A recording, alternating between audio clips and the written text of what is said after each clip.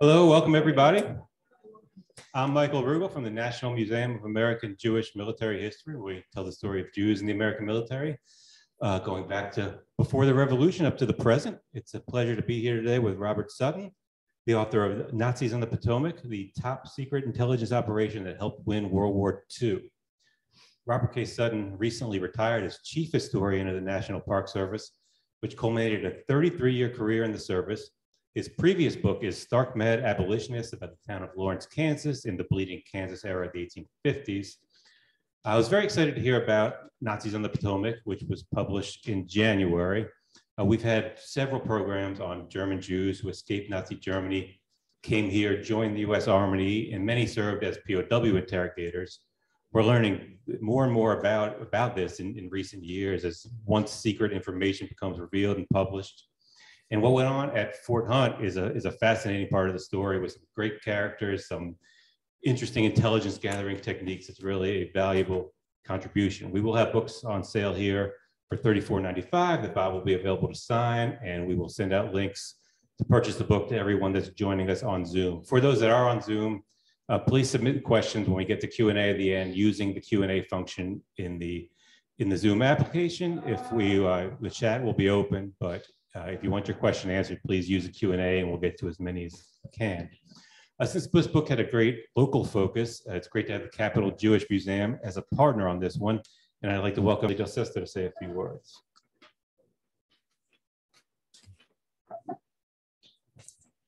I'm Lisa Del Sesto, and I am one of the museum educators at the Capitol Jewish Museum. And if you'll let me, I'm going to tell you just a little bit about our new museum, which is opening in spring 2023 in downtown Washington, D.C. at the corner of 3rd and F Streets. The Capitol Jewish Museum explores the past, present, and future of Jewish Washington by inviting visitors to connect, reflect, and act, connect across families and communities, reflect on the relevance of the past today, and act on behalf of their communities and values. We will focus on the theme of civic engagement, active participation in shaping your community, city, and nation, with an emphasis on the intersection of American democracy and Jewish identity and experience through our gallery exhibitions, historic synagogue, and community action lab. And we are excited to open with a special exhibition from the Skirball Cultural Institute, the notorious RBG, The Life and Times of Ruth Bader Ginsburg. And we are thrilled to partner with the National Museum of American Jewish Military History on tonight's program with Robert Sutton. As a staff, we recently learned about the story at Fort Hunt and screened the Netflix documentary Camp Confidential together. And we were enthralled by the story with the local aspect and also kind of just the wildness that is this story that we're all going to learn more about. So we were tickled to be asked to partner on this event. So on behalf of the Capitol Jewish Museum, thank you for inviting us to partner on this and having us here tonight. And with that, I will hand it over to Robert. Thank you.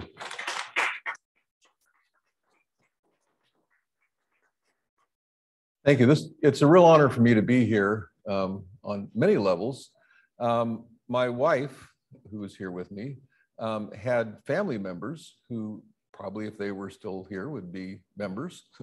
Her favorite uncle was a veteran of World War I, and she didn't know him. Two times great uncle was a veteran of the Civil War in the New Mexico Volunteers, and we think her great grandfather might have been a sutler in New Mexico, selling products to the Union Army in New Mexico. So we have a connection. We have a connection through our family here, and it's a great honor for me to be here. There's a lot of ways that we could start the story tonight, but what I'd like to do is start the story in Germany in the 1930s and talk about several people that I think you'll find very interesting. So one young man, his name was Rudolph or Rudy Pins, grew up in a small town in northwestern Germany called Hochste. And he was the only Jewish family in the town. When he was young, he knew he was Jewish, but it didn't really matter because all of his friends treated him like anybody else. He attended a Catholic school. In fact, one of his early memories was he had the chicken pox and his teacher came to visit him when he had the chicken pox. He was a smart kid, and after he finished the Catholic elementary school, he was admitted into a really pretty exclusive gymnasium school, and everything was fine. He'd heard about Hitler and the Nazis, but didn't really pay much attention until one day he came to school and the teacher told him that he would not be allowed to go on a field trip because he was Jewish. And this was really the first time that he encountered the fact that being Jewish made him different in this town. Well, he wasn't really aware of this, but his family was aware of a program in the United States that would allow 1,000 Jewish children to immigrate from Germany to the United States if they had a sponsor and they were under 16. So his parents applied for the program and he was accepted. So it was a very hard time for him, but he was accepted. He sailed over to the United States. When he got here, he got on a train, went to Cleveland, Ohio, where he stayed with a foster family. Now the family thought everything would be fine because they were fluent in Yiddish, and they thought German, Yiddish, what's the difference? He said they might as well have been speaking Chinese for all of the Yiddish he understood. But he was a smart kid. He picked up English very quickly, and he did well. He was with the family for a while, but part of the reason that they wanted to take him in is because they had a son who was roughly his age. But after about 6 months, he was moved to another family because their natural son felt like he was being short shrifted because they were taking such good care of Rudy.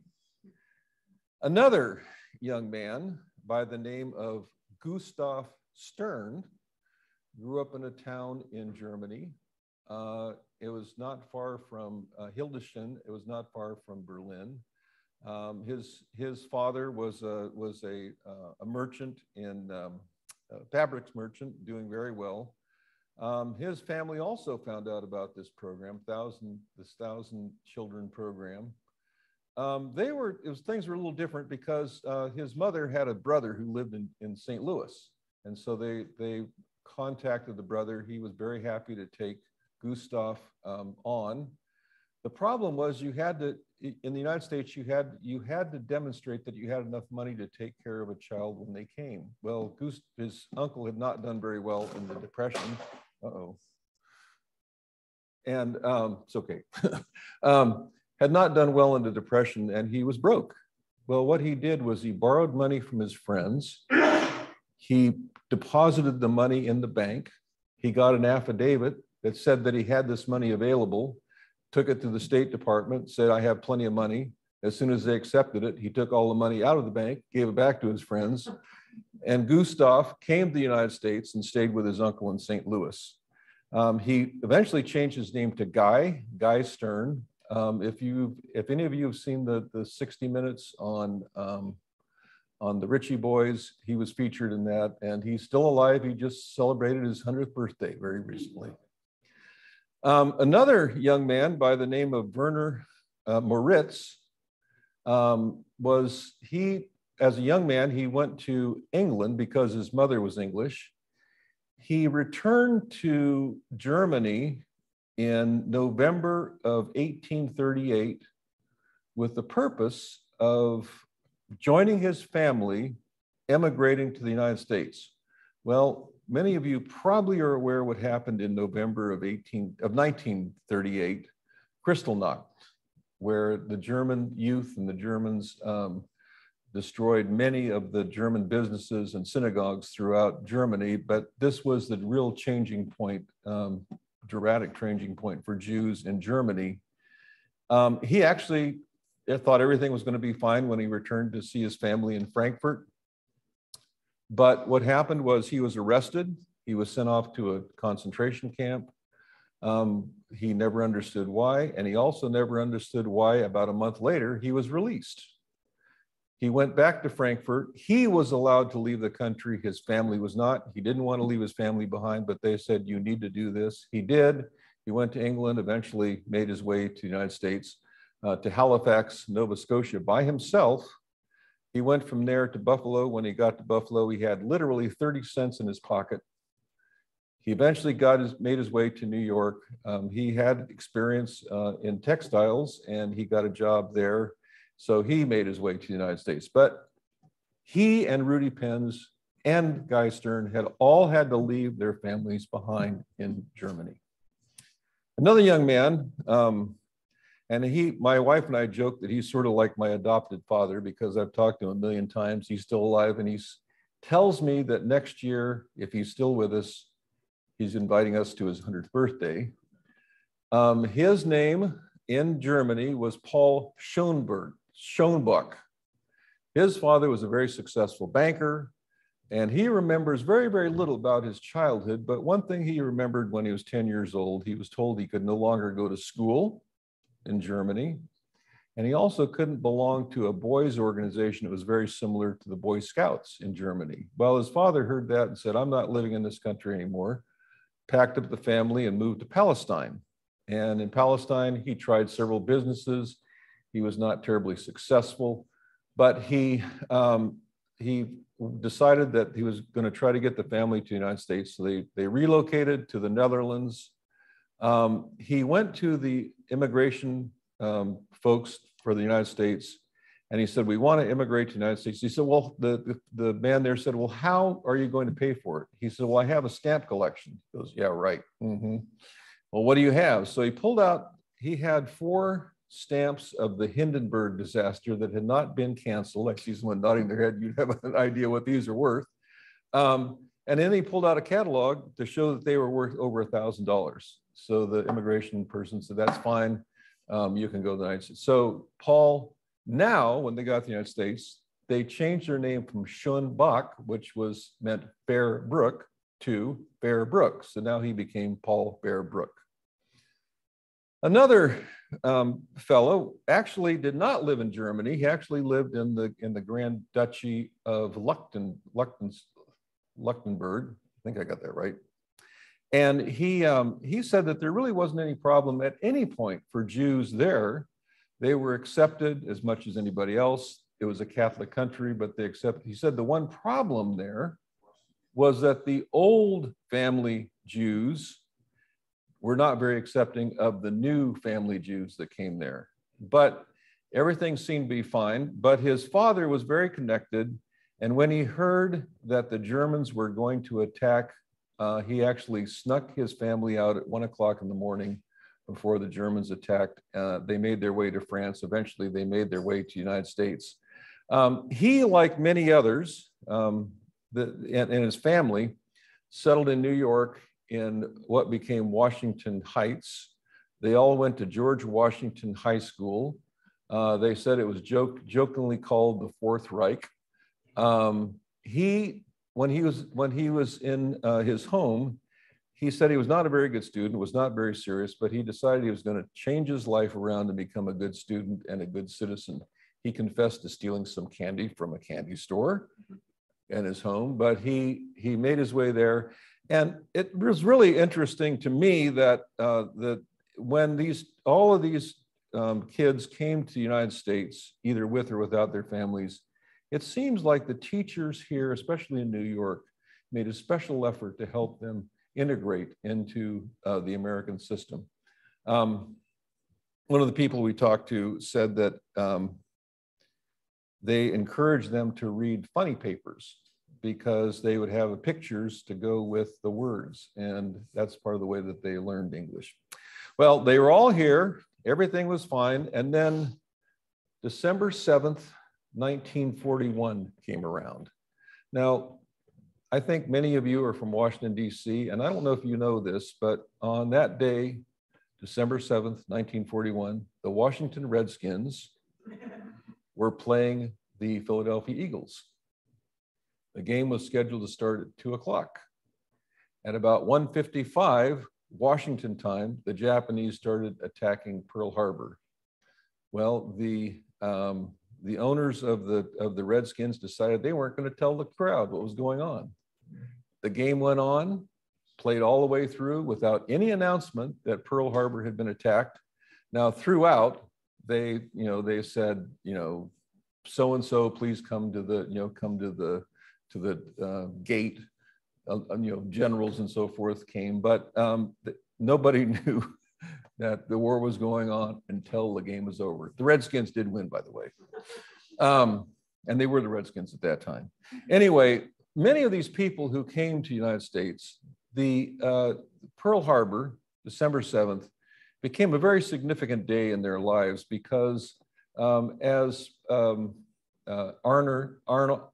Mayer said, the fellow who came from Luxembourg, he said that he was excited when it happened. He was playing tennis in New York and someone came along and told him that the Japanese had attacked. He was excited and thrilled because now he knew that his new country was going to probably go to war against Germany and against Hitler. There was Guy Stern went with his friend to, they were working at a restaurant. They heard on their way to the restaurant that the war had started. They got to the restaurant and the owner said, you might as well turn around and go home. I don't think we're going to have much business today. My favorite story from this whole thing is Paul Fairbrook. He had a job as a clerk in a hotel in New York. And he managed to talk a young lady who was living in the hotel with her father to go on a date that night. Well, it was against the rules of the hotel to fraternize with any of the patrons, and he was fired on the spot. So he remembered that day very well. He had fun though. 10 years later, he went back to the hotel. The same manager was there, and he showed him his card, his business card. He had become the dean of the Culinary Institute of America, which is considered by many to be the top culinary school in the country. So he had fun with that. Well, Paul Fairbrook also decided, well, he didn't have a job, so he might as well join the Army. Well, actually, he wanted to join the Marines. So he went down the next day to join the Marines. Well, he found out he could not join the Marines, nor could he join the Navy, nor could he join the Army because he was considered, and many of these folks were classified as enemy aliens. Now, of course, they were anything but enemies to the United States, but this was a universal international classification that a country who's at war with another country, the people from that country are considered enemy aliens. So all these guys wanted to join. They couldn't because they were classified as enemy aliens. Well, before too long, the German government decided that all Jews were no longer citizens. And so now they had a way to join. So Paul Fairbrook and others joined or were drafted into the military. Most of them, what they wanted to do was they wanted the government to give them a gun so they could go over to where the Germans were and kill as many Germans as they possibly could. That's what they wanted to do. But as soon as the military heard their accents, heard that they had what appeared to be a German accent, they put them in a program that would have them be in intelligence. And so many of them were, although they wanted to go to Germany or go to Europe, were not allowed to. They were put into an intelligence program. And Paul Fairbrook and another fellow had an interesting observation after the war about this experience. They said, you can train somebody in 6 weeks or 6 months to shoot a gun, to throw a hand grenade, to drive a tank, all these different things. But in 6 weeks, 6 months, or 6 years, there is no way that you can train anybody to speak German as a native did. And so they realized that their value was far, far greater in what they were doing than if they carried a gun in Europe. So now they were selected for intelligence. Many of them were sent to a camp in Maryland near Camp David called Camp Ritchie. Camp Ritchie had been a Maryland National Guard camp. Now it was changed into a military intelligence training center. In fact, that was the over the gate, it said the Military Intelligence Training Center, MITC. The fellows who were stationed there decided, no, that's not what it really meant. What it meant was Military Institute of Total Confusion. That was the joke of Camp Ritchie. Now, if you went to Camp Ritchie at this time and you looked inside the gate, you probably would think that you had accidentally stumbled onto a German cell in Maryland, because there were German soldiers everywhere. They were goose-stepping on the parade ground. They were going to different activities in half-tracks, dressed in German uniforms.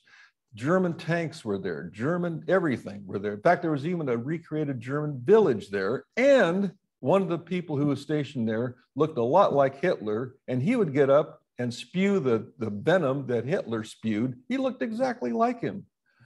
So many of the people that first went there thought they had made a horrible mistake and gone somewhere different. But the training was very, very intense. They would spend several weeks just all in general training, and then they would do something very specific. They would try to determine, is this person going to be really good at interrogating? Are they going to be good with documents? What are they going to be good with? And so many of these German Jews who'd come from Germany and Austria and different places, they were trained. Many of them would start off with trained to be interrogators. And what they would do is they would have a German-American soldier try to trip them up. And there's one really, I think it's a great story. The German told the student interrogator, started talking about a goulash canon. Now, goulash is a Hungarian beef stew that's very popular in Germany. A canon is a cannon. So you're trying to think, how would a cannon shoot goulash? Well, actually, it was a military idiom of the German army, and what it meant was it was a mobile field kitchen. That's what they called it, a goulash canon. Well, this poor student was trying to figure out what's going on. They have the cannon, going down the mountain, goulash coming out of it, and he's getting frustrated beyond belief. Well, what he's learning is that no matter what these trainees say, or no matter what the Germans say, you have to pay attention. You have to understand what's going on. And so the training was intense. It was intimidating, and in fact, about 40% of the students who were in this interrogation program actually washed out of the program. So it was very important. But Camp Ritchie has actually become fairly famous. It was featured in 60 Minutes. There was a film that was done on the Ritchie boys a couple of years ago, and so Camp Ritchie is very famous. Actually, it's still there. You can actually drive right into Camp Ritchie today. Still there. Well, many of the people who came out of Camp Ritchie and elsewhere went to Fort Hunt.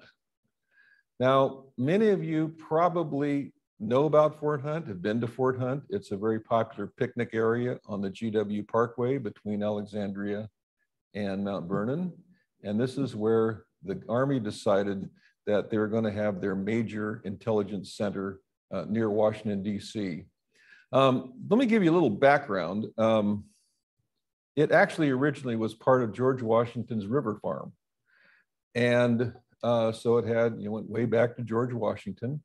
Around the turn of the century, around 1900, it was part of the land was purchased by the government, where they created a coast artillery fort, which was one of the last bastions to protect Washington, D.C. from a naval attack, along with Fort Washington across the river. It continued in that use for a while. In the 1930s, it became a camp for the Civilian Conservation Corps. And in fact, the King and Queen of England came to visit it. It was sort of the model of the Civilian Conservation Corps, the CCC. But by World War II, they decided this would be a perfect location to have this intelligence operation. They changed the name from Fort Hunt. No one ever called it Fort Hunt. They called it Post Office Box 1142, which was the post office box where the mail came to in Alexandria. The Army, actually at the time, it belonged to the National Park Service. So the Army had a cooperative agreement with the National Park Service to convert this to a fort. The cooperative agreement I did a lot of these when I was in the Park Service, so I understand what they are. It said that the military could have Fort Hunt for the duration of World War II plus 1 year. Well, as soon as the Army took possession of this facility, they needed to have a facility for essentially a prison facility. And they needed to do it very quickly because the Navy said that some sailors from U-boats were going to be coming there very quickly. So the Army actually built an entire prison complex at Fort Hunt in 6 weeks, including quarters for prisoners, interrogation rooms, monitoring rooms, a whole facility, eating facilities, fences, guardhouses, everything within 6 weeks. And part of it, one of the things that was considered the real coup at this fort was they hid microphones all throughout the fort, mostly in the quarters where the prisoners would stay, but in public areas as well. And the purpose was to overhear conversations. Now, this was something new for the military. It was something that they picked up from the English, who were the Brits who were doing this. And they decided this would be a very important part of the complex, that they could monitor and listen in on conversations around the fort. So there were several different programs that were run at Fort Hunt. One had the initials of MISY, Military Intelligence Section -Y. And this was 2 programs. One was to interrogate prisoners.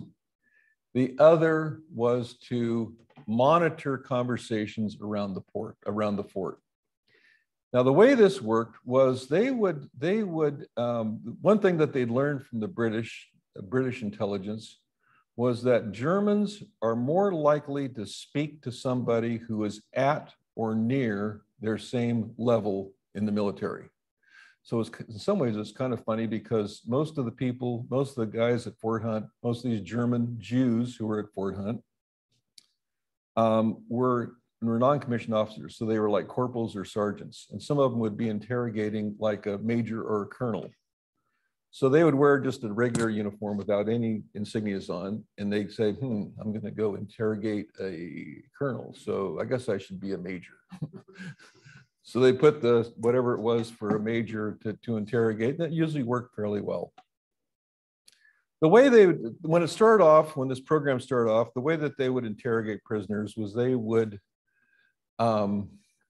say, what's your name? What's your rank? Are you comfortable? Are you getting everything you need? Would you like a cigarette while you're going through? They go through what their name was, where they were. They'd start off with a lot of sort of soft toss questions. And then they get to the questions that they really wanted to ask, like U-boat prisoners. They'd ask questions about the U-boat. What's morale like? What's going on? And then with others, they'd ask about weapons. They'd ask about different things. So they would try, at first they would script out the questions that they were asking, but by the end of the time at Fort Hunt, some of the people would say, they could tell within about 10 minutes whether the person was going to have any valuable information or not. So they would do this, but of course, there's going to be some Germans, especially radical Nazis, who are not going to want to say anything. They are just going to clam up and not say anything. Well, what could they do? One thing that all these people made very clear to me, and I have it in the book several times. I repeat myself over and over again. They made it very clear that they never, ever used corporal punishment. They never beat any prisoner who was at Fort Hunt, ever. And they wanted to make that very, very clear. Well, if you're not going to beat somebody, what are you going to do to get information out of them? Well, the first thing that they would do was they would take them down. Fort Hunt was the Coast Artillery part of the fort, had gun emplacements, and under the gun emplacements were powder magazines. So they'd lock them in the powder magazines for several hours, usually not overnight, and sometimes that would work. They would say, well, I don't want to, they would think they might be there for a long time, and so they'd start talking. But the thing that worked absolutely flawlessly they had 2 Russian American soldiers at Fort Hunt who were dressed in Red Army uniforms. So let's say a radical Nazi doesn't want to talk. Well, one of these guys, their names were Alexander Dallin and Alexander Shidlinsky. They would magically appear and they'd say, "Oh, you don't want to talk to us? How about we have Ivan here take you to the Soviet Union? Maybe they would like to hear what you have to say." And amazingly, that would usually work. They'd start talking almost immediately.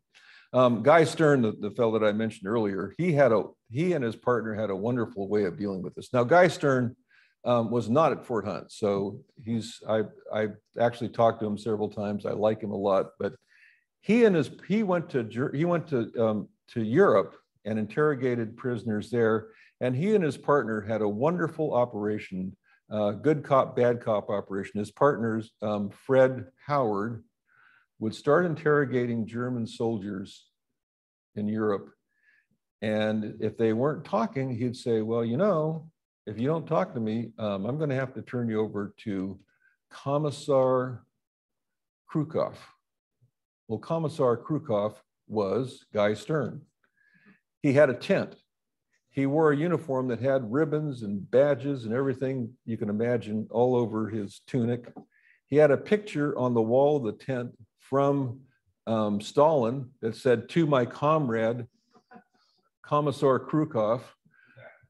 They would come in and he didn't know a word of Russian, but he could talk with a Russian accent in German and scare the daylights out of people, and they'd start talking.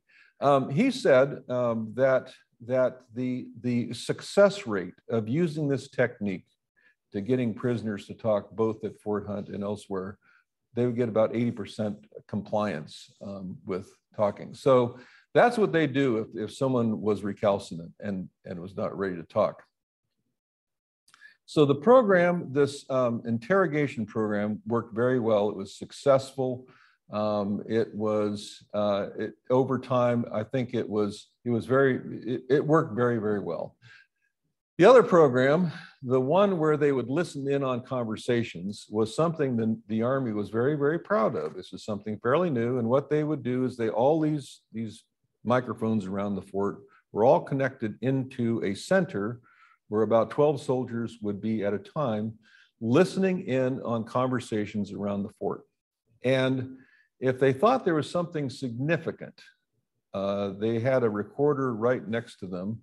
And the recorder, actually, this was pre-reel-to-reel recorders, and the recorder actually looked like a record player. And they would start the recording, and if it was something significant, they'd make a transcript of it. So between the transcripts from the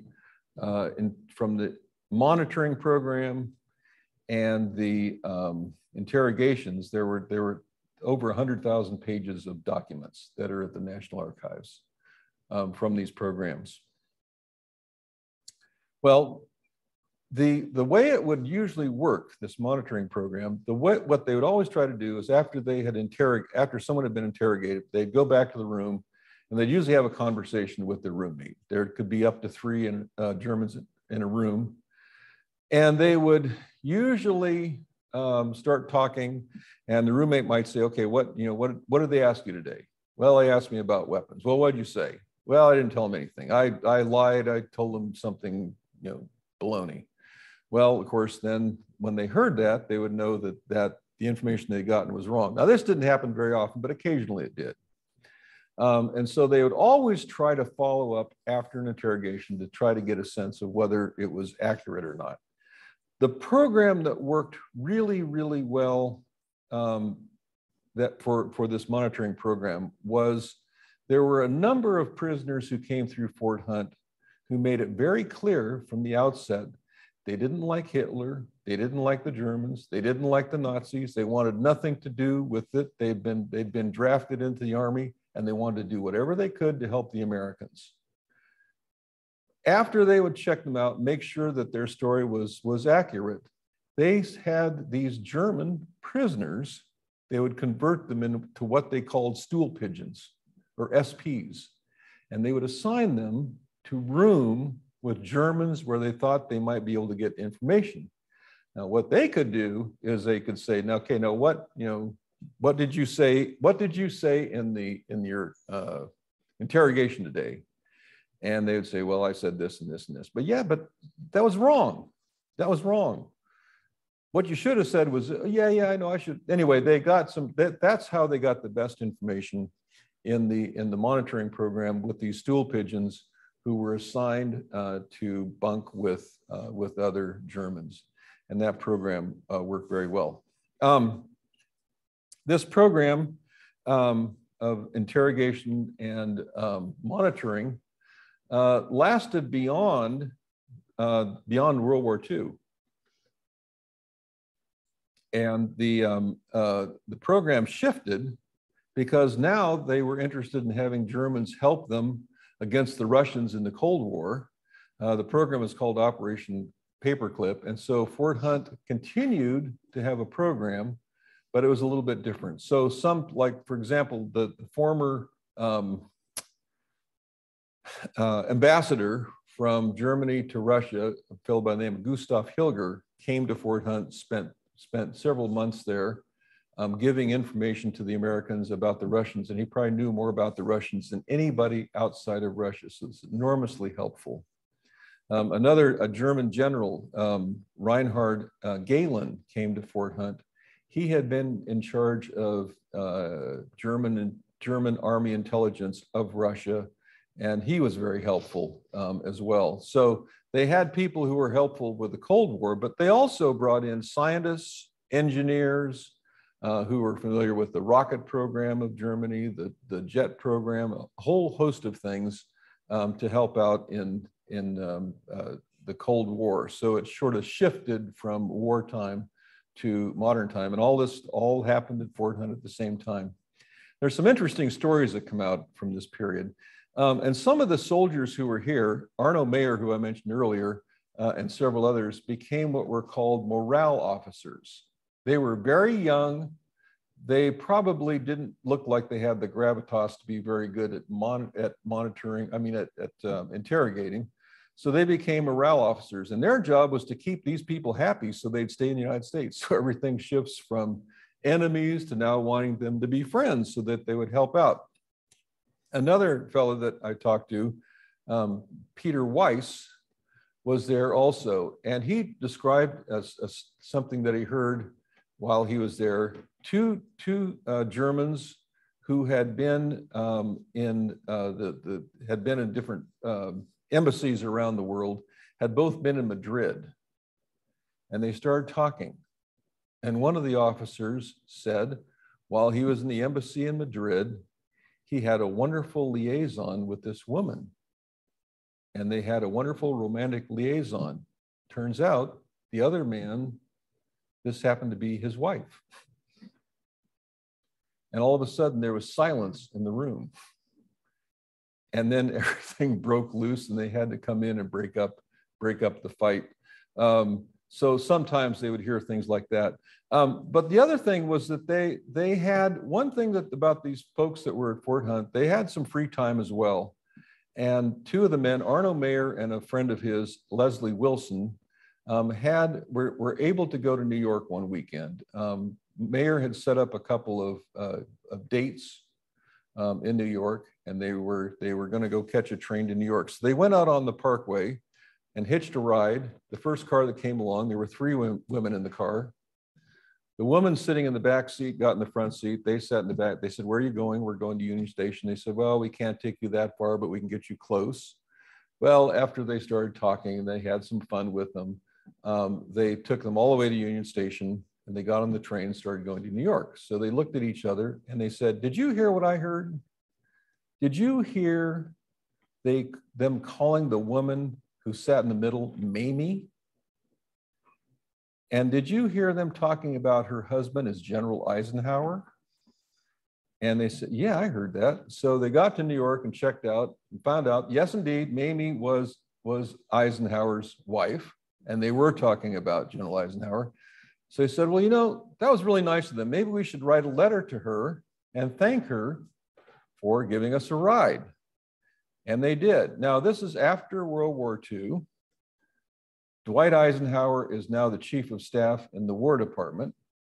And so they write a letter to him for him to give to his wife, right? A couple days later, they're called into their commanding officer's office. They're absolutely petrified because they know that they're in trouble. They know that they're in trouble, but they walk in the office and the officer starts almost bowing to them. And they go, what's going on here? So he shows them, hands them a letter. They open it up. It's from General Eisenhower. And it says, dear so-and-so, dear Sergeants, Mayor, and Wilson, I'm writing this letter for my wife. She wanted me to thank you for thanking her for giving you a ride. Said, we always like to pick up young soldiers because we always learn something and it's always wonderful and blah, blah, blah. So all of a sudden they became the heroes of the fort. And actually the wonderful thing is they both donated, one kept the envelope and one kept the letter, and they donated both to us, and it's in the book. The letter and the envelope are in the book. I think that's one of the really, really amazing stories of Fort Hunt. There's another program here called MIRS, or Military Intelligence Research Section. And what they did was they analyzed and translated documents that were captured on the battlefield. And they, over time, they looked at over 150 tons of documents. Paul Fairbrook worked in this program, and he said that every time a German sneezed, they would document it. And it turned out that this was incredibly valuable information. They found that a couple things were very important. One was they had these cards that were, or it was like a passport called a passbook, and that documented everything about every soldier in the German army. They also were required to carry a card with them that would document brothels that they had visited. The Germans had official brothels, and they would visit these brothels, and it would say which one they were at and who the sex worker was that they saw. And these in turn were very valuable as well. The main thing that came out of this MIRS program, the most valuable piece that came out of here was called a Red Book, or the Order of Battle of the German Army. And this was a huge book. They had like 3 different versions of it. It was probably the most valuable thing that came out of this program, because it described every single division in the German army, who the commander was, who the chief of staff was, where it had been, what its strength was, and so forth. It went into great lengths talking about the Gestapo. That was very valuable as well. But they also did some they were also able to do projects based on what they had found. So Paul Fairbrook, one of his jobs was to look at the organization charts of the German army. And one day he noticed that there was a new box for a morale officer that had not been there before. This was added right after the assassination attempt on Hitler. And he mentioned this to his boss. He said, okay, why don't you track this down and find out what this is. What he found was that Hitler was so paranoid after the attempt on his life that he set up this whole organization of morale officers to try to make sure that everybody was loyal to him. And it almost became more important that people were loyal to him than worrying about fighting the war. It became very important. So the Military Intelligence Research section was incredibly valuable as well. It was about 18 people worked in this section.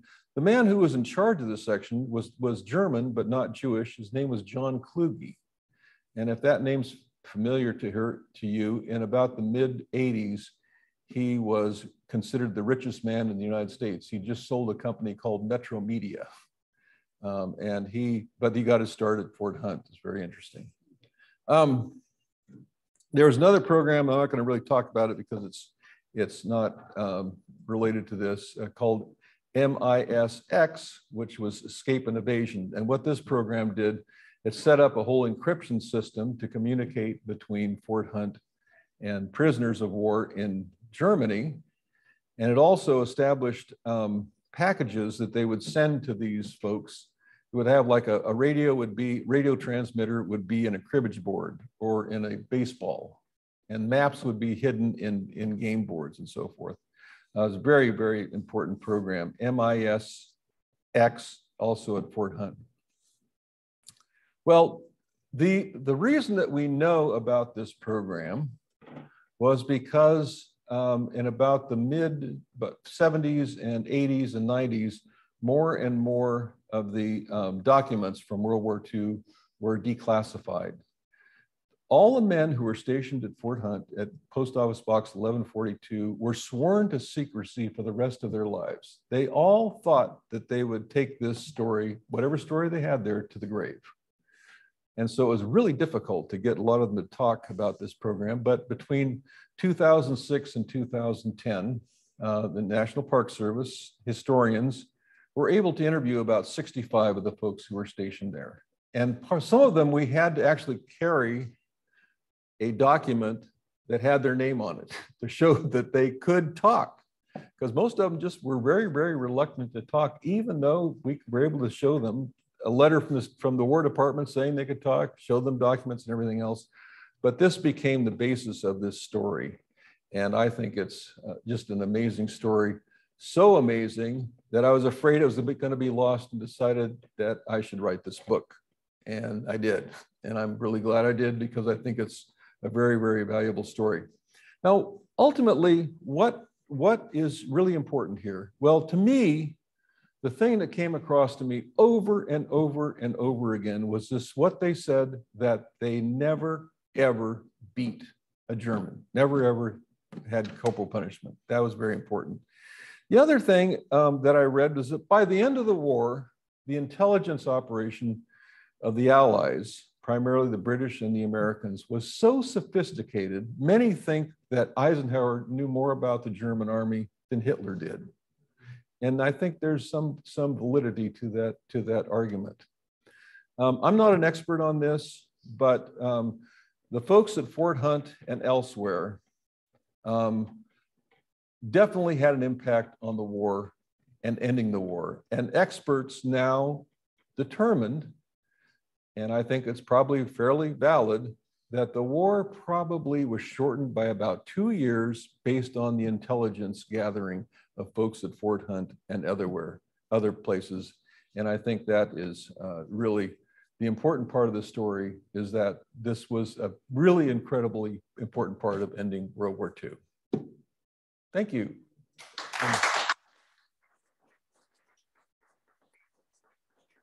I'm very happy to take questions. Documents that they interpreted, where did they come from? Okay, I'm going to repeat the question. First of all, so I understand it. Sure. I understand that one perfectly, Yes. but so the folks that are looking at it online can understand. So the question is, where did they get the documents? Yeah. Where did they come from? Okay, good question. There were, in the field, there was generally an officer and several enlisted men whose main job was to collect all the documents they could find. Now, their job was not to analyze whether they were important or not, but if it looked like it had German written on it, they would collect these documents in Europe, wherever the battlefield was. They'd package them up. They generally would, there's an office, MIRS had an office in London as well. And so at first go to London, they'd start to analyze it. And then they would package up many of the documents and send them to Fort Hunt. And so they early on, they didn't realize the value of documents, but very quickly they realized the value. And so the Army actually had a concerted effort to collect as many documents as they could get their hands on. Didn't worry about how important they were. Someone else could do that. But that's why this was such an important program, because of all the documents they captured. Let me just give you an example. One day, they got a newspaper, an obscure newspaper, that showed a photograph from the wedding of Rommel's daughter. and it showed all these generals who were there. Well, one of the generals happened to be at Fort Hunt. So they passed that along, and they went up and said, well, you know, we saw you at Rommel's wedding. Well, how do you know that? Well, we were there. We saw it. We saw you talking to so-and-so, because they saw him standing next to another general. And so sometimes it could be used for interrogation, but sometimes like they had a copy. They were able to, one of the real coups was to get a copy of the Reichstag phone book. And so they could have someone there and they say, well, we know you called so-and-so. Well, how do you know that? Well, we know that your phone number was so-and-so and so-and-so's number was this. Well, between that and these brothel cards were probably the most valuable thing they had for interrogations, because a lot of guys did not want their wives to know that they, to a brothel. So they'd say, well, we saw you went to brothel AG and AG or whatever it was, and you were with Maria. Well, how do you know that? Well, we know that. We actually know that. And they would all of a sudden, either one of two things, they'd feel guilty and start spilling the beans. Or they would say, they know so much, I might as well just tell them everything. And so some of the documents could be used actually in interrogation, but the real value was preparing these things like the Red Book, the Order of Battle of the German Army and so forth. And so it just, the value was just incredible. And the Germans, you know, it was good for them, I guess, keeping all these documents. But I think it was actually in some ways better for the Allies because they knew how to use them. They knew how to interpret them. And each person in this office had a specialty, and that's how they did it. The other, yes, let me. Do you know if these guys had contact with the local Jewish community? The question is, did they have contact with the local Jewish community? I don't know. I honestly don't know. I think most of them, from what I gather, were not particularly observant Jews. Guy Stern was, his family was very observant. And I think he continued to be very, very observant. He ended up going to Europe, and I honestly don't know. We don't have any documentation within these. Now, one of the things that's frustrating, I based a lot of this story, this book, on these interviews that we did between 2006 and 2010. Well, part of the reason that we wanted to do it as quickly as we could, at that time, World War II veterans were dying at a rate of about 1 every 90 seconds. And so we were against time trying to catch all these folks. Well, most of them are now gone. And so I'd love to go back and ask them a question like that, you know? I can't. So I don't have that. That just was not part of the program that we got. Yes, sir. I'm curious if you know of the interrogators at Fort Hunt, what's the breakdown in terms of those of Jewish German descent, those of German descent who were not Jewish, or non-native German speakers, people who either learned German or used an interpreter? Do you have any sense if there were people in those other categories? There were, and actually we actually interviewed some of them. Some of them were not Jewish and not German, but they had studied German. Some had been to Germany.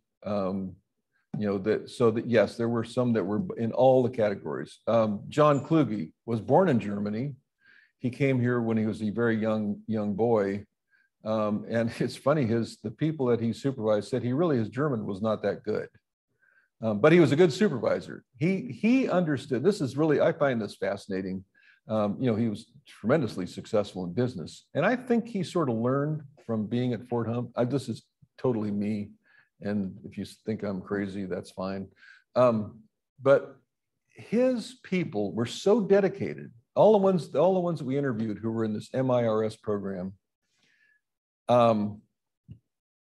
they said that they were actually excited when the mailbag came in because they could actually get into what they were doing. He left them alone. He said, these guys are smart. They're dedicated. If I leave them alone, they're going to do better work than I really. So he was one of these hands-off supervisors. And personally, I think that helped him later in his business. Pick people who can do a good job and let them go. But yes, there were folks. I know that there were folks. Now, I don't know the total breakdown. I don't. It's just, I don't have that information. I mean, we have the names of everybody. And one of the frustrations for me doing this book, much of the time when I did the book, the archives were closed.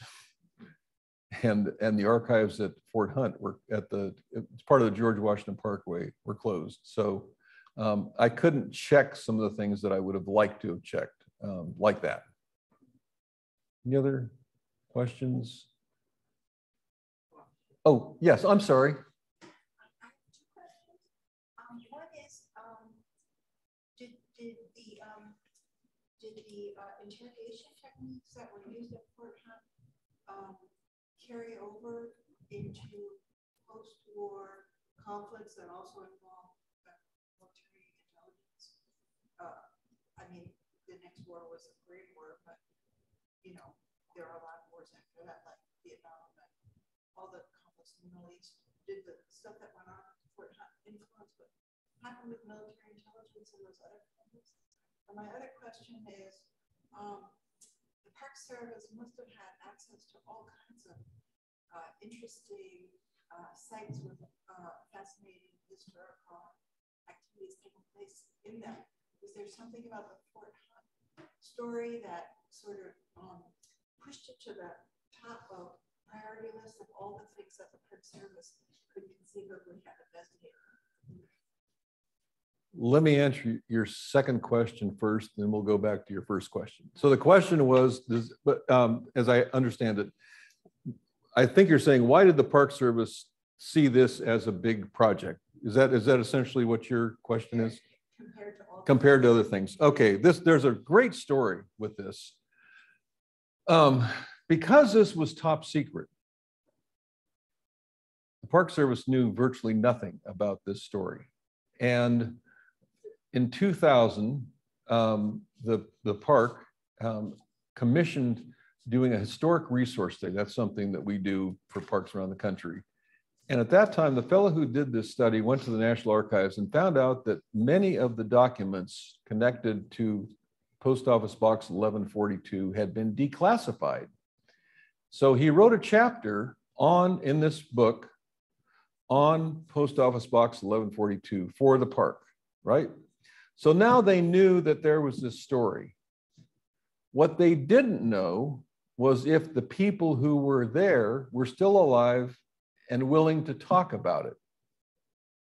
So one day, one of the rangers at the park in 2000, I believe it was 2005, I've got it in the book. I can't remember dates. I'm a historian. I cannot remember dates to save my life. Put a gun to my head and I can't tell you what dates which. Either 2005 or 2006 was giving a tour of Fort Hunt. They did this, you know, they talked about the George Washington's river farm, the Coast Artillery Fort and so forth. At the end of the tour, she said, and I actually talked to her to find out what she did here. And at the end of the tour, she said, you know, what we'd really like to be able to do, we're finding out a little bit more about this Post Office Box 1142. What we'd really like to be able to do is find people who are stationed here that we can talk to. Well, a woman who was on this tour raised her hand. She said, you know, I had a neighbor who was here. They since have moved away, but I have his contact information and I don't know much because he didn't say much, but you can contact him and see what, his name was Fred Michelle. He actually lived after the war, lived right near Fort Hunt. And so the ranger who at the fort contacted him. He'd moved to Louisville, Kentucky, contacted him and said he wanted to interview him. Well, it was on, off, on, off, on, off. And Brandon Beast, the fellow who had contacted him, sort of suspected that maybe he was a little bit concerned about saying anything since he'd been sworn to secrecy. So when he finally got set an appointment to go see him, he packed several of the interviews that he had done with his name on them in his briefcase, showed them to him and said, see, you can talk about it now. And with that first interview, he gave the name of several other people that he remembered who were there. one thing led to another, and that's how we built the names of 65 people who were there and developed this story of what had happened at Fort Hump. And without that, there's no way I could have written this book. So it started kind of with a little spark and then took off and became a very, very important story. We had a couple of reunions at Fort Hunt where we invited the people who'd been stationed there, and they're actually in the post, so you can go back and look at these. In 2006 and 2007, we had reunions there, and it was during the time when the whole thing with Abu Ghraib was in the news, and the people who came, every single one of them wanted to make it very, very clear that what they did at Fort Hunt was very different than what they did at Abu Ghraib. They did not beat anybody, and they wanted everybody to understand that. So that was very important. Your second question, which was, how did this interrogation technique carry over into later wars? I honestly don't know if I can answer that because I just don't know that much about later wars. I do know that by the time it got to Vietnam and of course Iran and Afghanistan, the military and the intelligence gathering operation changed dramatically. Torture in Vietnam and elsewhere became common rather than the exception. And so whatever they learned at Fort Hunt by the time, I don't know about Korea, I don't know about interrogation there, but I do know that in Vietnam and elsewhere, it had changed dramatically. What's interesting is the studies that have been done on interrogation. I actually looked at the Senate. The Senate actually did a very large study on this, and I looked at their study that they published. And the experts say that torturing prisoners doesn't work for several reasons. First of all, they're going to say whatever you want to hear because they don't want to be tortured anymore, right? Whether they know anything or not, they're going to say what you want to hear. And there's a wonderful story from World War II. A pilot, an American pilot, was captured in Japan. And right after the two bombs were dropped in Hiroshima and Nagasaki, they were torturing him, and they were saying, how many atomic bombs do the Americans have? First of all, he didn't even know that they had the Manhattan Project, didn't know anything about any of the bombs. He said, well, there are 1,000, and they're going to drop them all on Japan. Because he didn't want to be tortured anymore. So the thing that I think is really important from this, one of the lessons that's very important from this, is that torturing prisoners does not generally get you the information that you're trying to get to. It just doesn't. So does that answer? Okay, thank you. Anyone else here? We do have a few from Zoom. Okay. Jay Goldberg asks, were local civilians aware of the presence of German POWs in their midst? Were locals aware of German POWs in their midst? The park actually talked to some of the people who'd lived around there forever. They knew something was going on. They knew that something was going on there because the fences were up. There was they had a bus that had blacked out windows that came and left. So they knew something was going on, and some of them suspected that there was something like this going on, but they really didn't know any details about it at all. In fact, some of them later said, oh gosh, I didn't know that. They lived nearby and didn't know that all this had been going on. So they might have known something was going on, but what we've been able to gather is that they did not know the extent of what was going on. In fact, what's fascinating about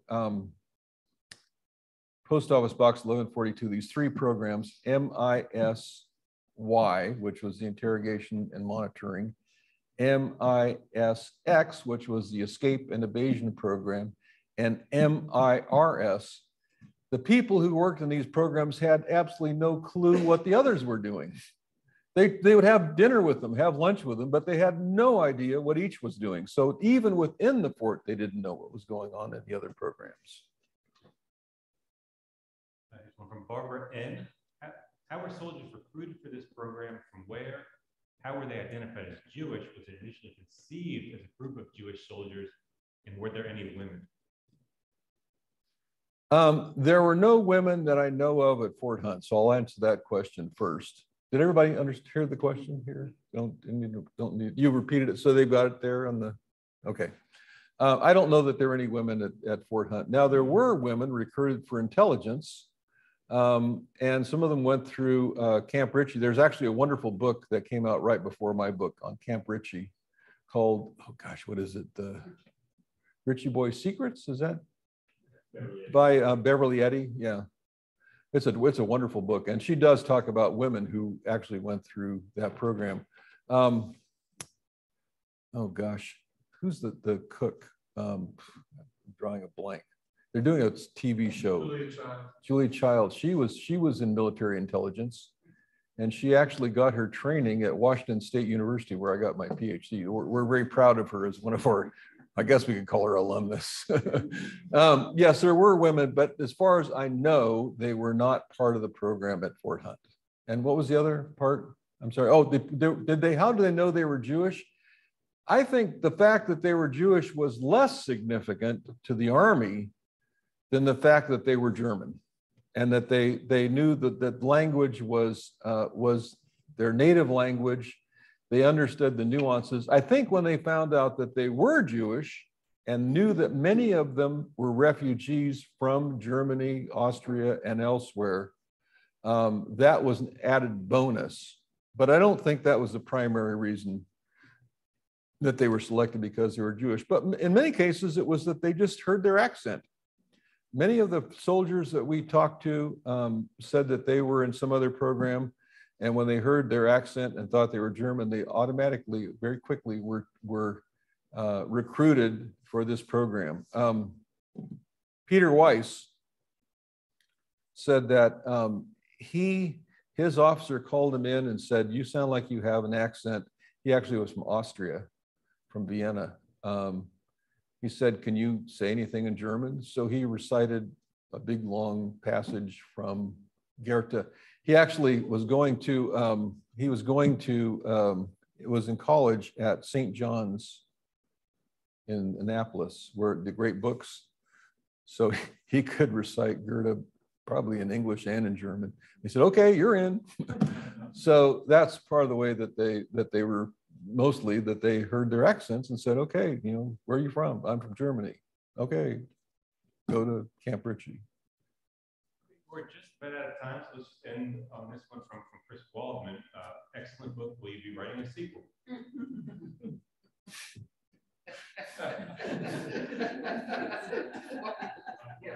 Sequel. I ran out of gas by the time I got to the end of this one. I would say probably not. First of all, this was a wonderful experience. Reading all of these interviews, and as I said, part of the frustration was that I couldn't go back and ask follow-up questions because a lot of these fellows were gone. So I don't even know how I could do anything beyond this. I could talk to. There's one person that I didn't mention who his story I think is one of the most compelling of all. He's still alive, and I've talked to him also. George Whitinger. George Whitinger lived in a town near Vienna in Austria, and he went to school one day, and the teacher said, "You need to go see the principal." Well, I know when I went to school and the teacher said I needed to go see the principal, it was never good news, ever. They weren't going to give me a scholarship or anything. It was something that I'd done. Well, he went to see the principal, and the principal said, "You cannot go to school anymore." And he said, "Why not?" He said, "Because you're Jewish." He looked at it, the principal, he said, "I'm not Jewish, I'm Christian." Turned out his parents had converted from Judaism to Christianity years before, never told him that they had done this. As far as he knew, he was as Christian, in fact, more Christian than anybody, because in his school, the local Lutheran minister taught the religion class. So he'd go to Sunday school and go to church so the minister would see him on the front row and hopefully give him an A. And also the woman that took care of their house was Catholic, and she sometimes would take he and his brother to the Catholic church during the week. So he thought he was as Christian as anybody, but he found out they said, you're Jewish and you can no longer go to school. And this was a real shock to him.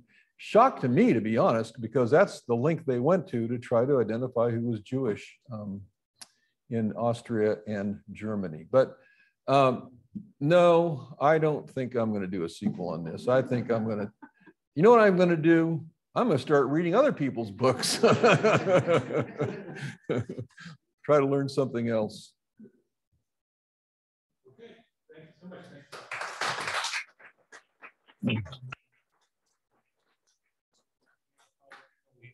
Hopefully we'll be sending out a recording of the talk as well to everyone who registered. Thank you.